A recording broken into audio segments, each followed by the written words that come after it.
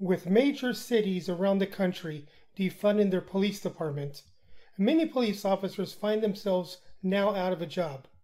With a special report on one such officer is our own Ann Arexia. Thank you, Wayne. I'm here with McGruff, the crime dog who was employed for almost 40 years with the police department, until suddenly finding himself out of a job after some recent trouble. Mr. McGruff, can you tell us what happened?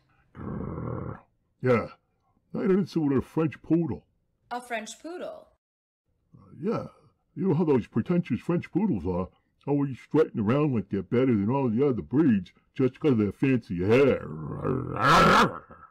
So you did rough him up? No, of course not. And it wasn't a him, it was a her. Oof. So what happened? Well, I mounted her. You mounted her? Hey, it's not my fault. I'm a dog. And she was looking good all strutting around with her fancy hair. Woof, woof. So the police fired you? It was my third mountain complaint in the last year. And now what do you do? Well, I had to get a new job to support my family, and nobody wants an old police dog whose only qualification is wearing a trench coat like some pervert and saying, "Take a bite out of crime." So what is it that you do now?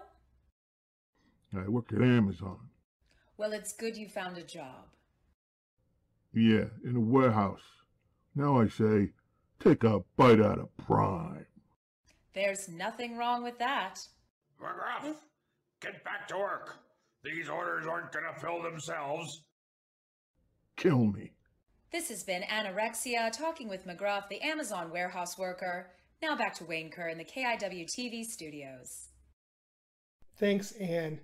KIWTV News will be right back. Interesting Hollywood fact. Did you know that Dick Wolf from Law & Order isn't a real guy?